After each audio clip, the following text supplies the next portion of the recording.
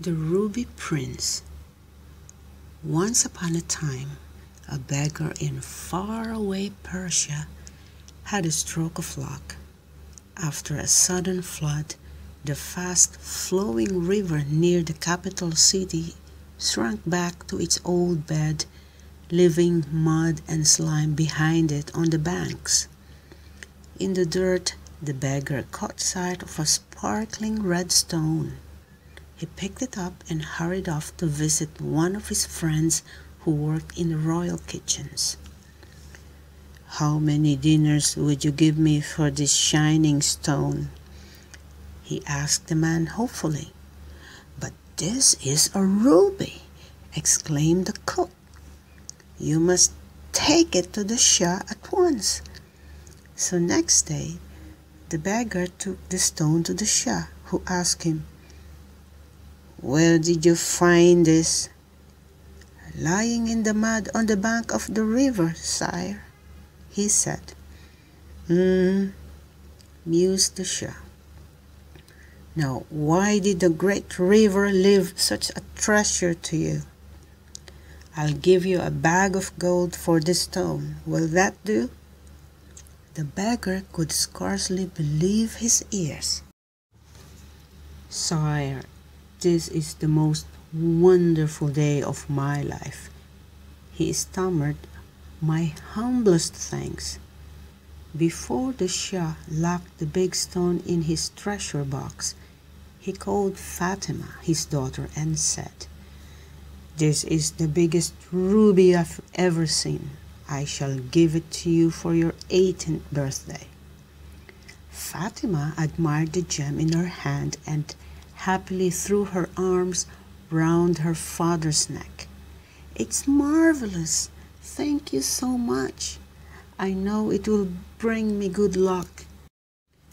Some months later, on Fatima's birthday, the Shah went to fetch the ruby as promised.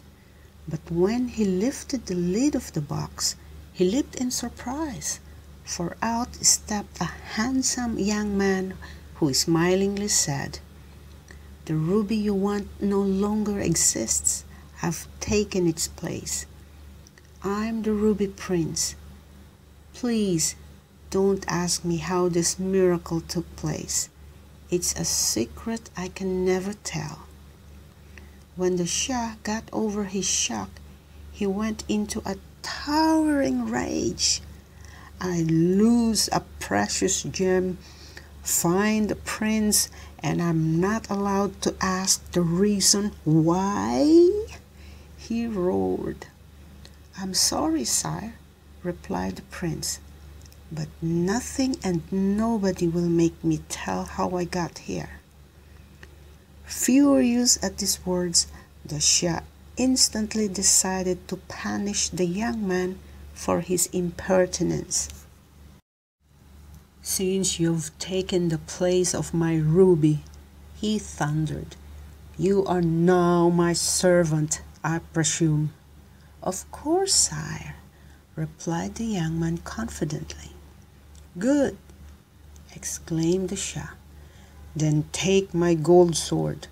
I'll reward you with the hand of my daughter Fatima if you succeed in killing the dragon of Death Valley that's stopping the caravans from passing through the forest." As it happens, many a brave young man had lost his life trying to kill the terrible dragon, and the Shah was quite sure that the Ruby Prince would share their fate. Armed with the Shah's sword, the Ruby Prince set off for Death Valley. When he reached the edge of the thick, dark forest, he loudly called for the dragon to show itself. But the only reply was the echo of his own voice.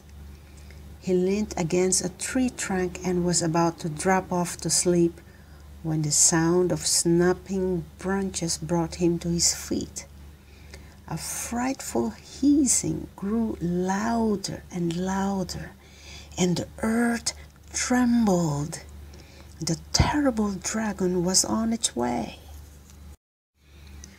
Before him, the huge horrible beast reared with open jaws. Unlike all the other brave warriors who had gone before him, the prince stoutly stood his ground.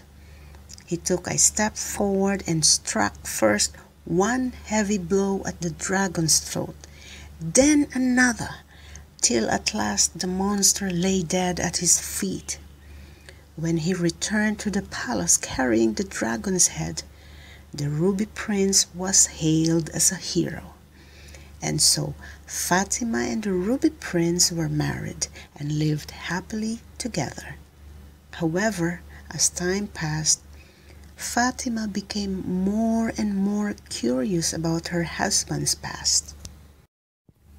"I know nothing about you," she complained. "At least tell me who you really are and where you once lived." But every time the Ruby Prince heard such remarks, he went white and said, "I can't tell you. You mustn't ask, or you'll run the risk of losing me forever." But Fatima was tormented by the desire to know. One day, as they sat by the river that flowed through the Shah's gardens, Fatima pleaded with him to reveal his secret. White-faced, the young man replied, "I can't." But Fatima only pleaded more, "Oh, please, please tell me." "You know I can't." The Ruby Prince hesitated, gazing at his dearly loved wife and gently stroking her hair. Then he made his decision. "I don't want to see you suffer like this. If you really must know, then I'll tell you that I'm..." At the very second he was about to reveal his secret, a huge wave swept him into the river and dragged him under the water. The horrified princess rushed vainly along the bank, crying loudly for her husband. But he had vanished. Fatima called the guards, and even the Shah himself ran up to comfort her.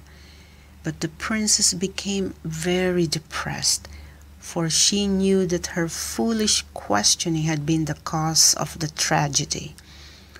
One day her favorite handmaiden hurried up to her. "Your Highness," she exclaimed, "I saw the most amazing thing last night. A host of tiny lights appeared on the river. Then 1,000 little genies draped the riverbank with flowers." Such a handsome young man then began to dance in honor of an old man who seemed to be a king. And beside the king stood a young man with a ruby on his forehead. I thought he was... Fatima's heart leaped. Could the young man with the ruby be her husband? That night, the princess and her handmaiden went into the garden and hid behind a tree close to the water's edge.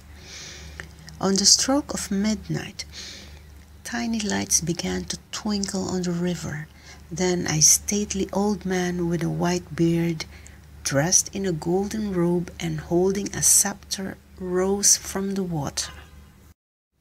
In the young man beside the throne, Fatima recognized her husband. Covering her face with her veil, she left her hiding place and gracefully began to dance. Wild applause greeted her at the end. Then from the throne came a voice. "For such a divine dance, ask us whatever you wish for, and it will be granted." Fatima tore the veil from her face and cried, "Give me back my husband." The old king rose to his feet. The king of the waters of Persia gave his word. "Take back your husband, the Ruby Prince. But do not forget how you lost him, and be wiser in future." Then the waters opened once more and closed over the king and his court, leaving Fatima and the Ruby Prince on the bank, reunited and happy at last. The end.